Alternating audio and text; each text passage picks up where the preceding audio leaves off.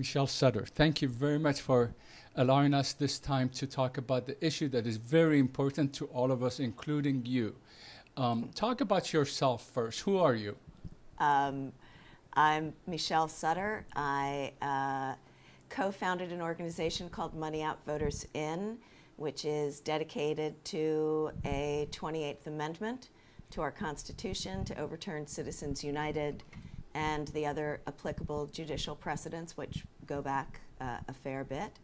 And in that capacity, I began to work through the California legislature to put a ballot measure on the ballot statewide in California that would be a voter instruction to ask Californians if they want their representatives to act on their behalf towards this end. Washington State, as you know, has this on the ballot also this year, I-735, and they signature gathered their way onto the ballot, which is not actually something we could do in California. Signature gathering towards an advisory measure or a voter instruction was actually outlawed by the Supreme Court. It's a fascinating case, really, that involves our old nemesis, the Howard Jarvis Taxpayers Association. It's rather complicated, but the end result is that at this point, if Californians are interested in placing a voter instruction on the ballot, it does have to go through the legislature.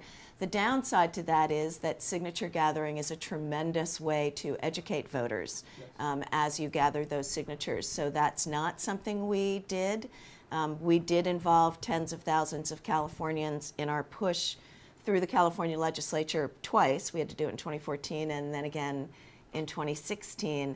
But educating the broader electorate about the fact that we're on the ballot and what the issue is and what this ballot measure has the capacity to do is something that we very much need to address now, and it's why I so appreciate sitting down with you, Mansour. Thank you. Thank you. We're going to get to Prop 59, but let's talk about a movie, Money Out, Voters In. Mm-hmm. So we began to organize in 2011. The Citizens United ruling came down in January of 2010, as you know. Yes.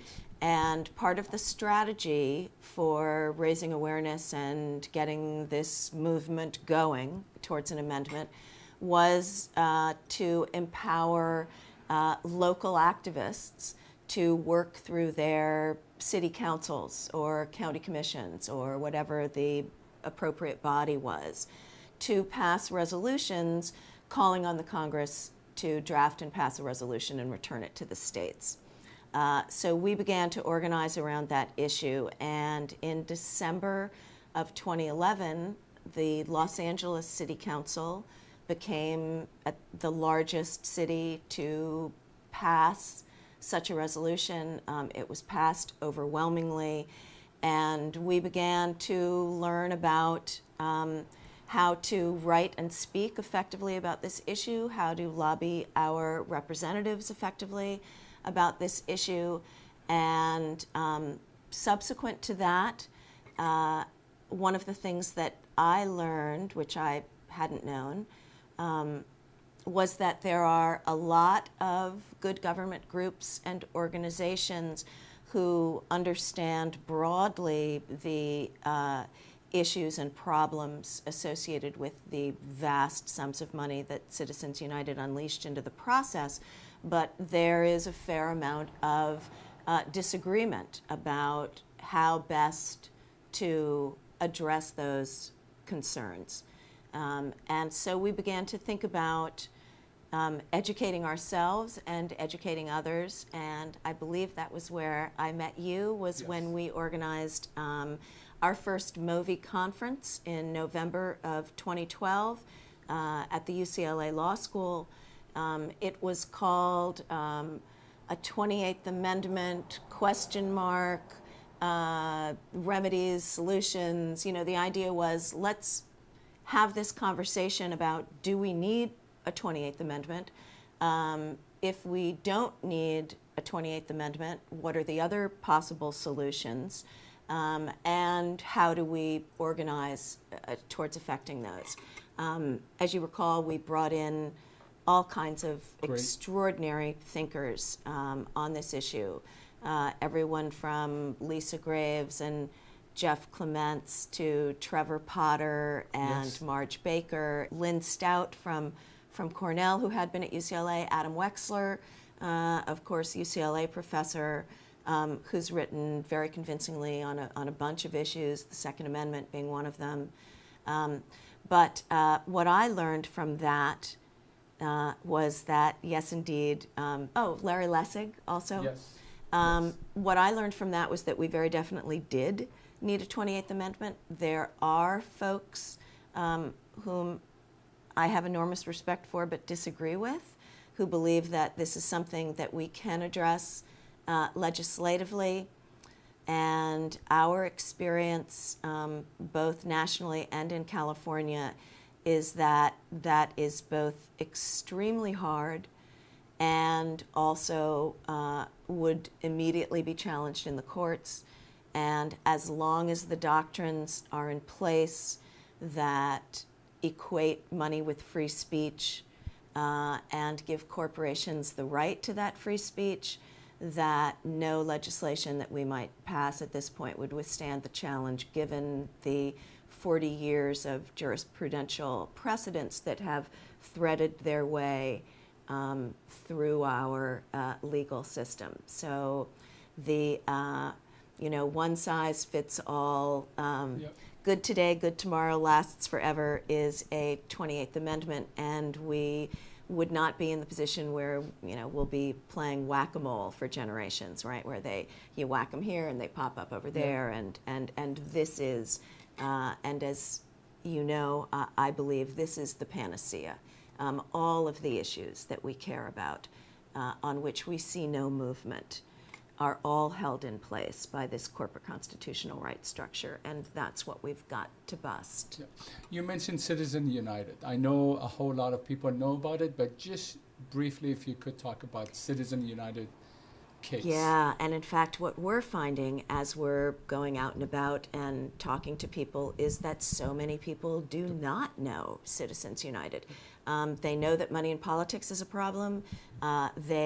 Actually, our polling indicates some pretty surprising findings that people do directly connect corporate contributions to political campaigns as having a direct impact on their lives, which is quite remarkable.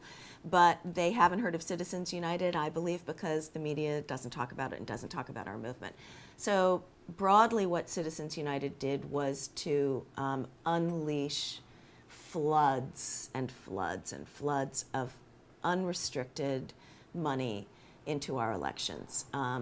This whole, i.e., independent expenditure, super PAC universe did not exist prior to that ruling. Money had to be counted for, who's given it and how much.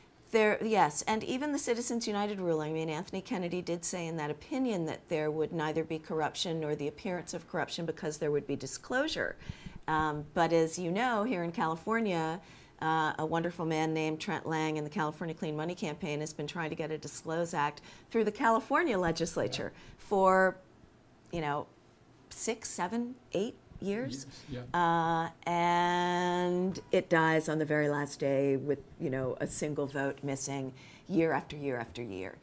So actually getting disclosure doesn't happen. Many in our Money in Politics movement were petitioning in and calling in, and some people were meeting with staffers who are at a higher pay grade than I am, which is 0, right?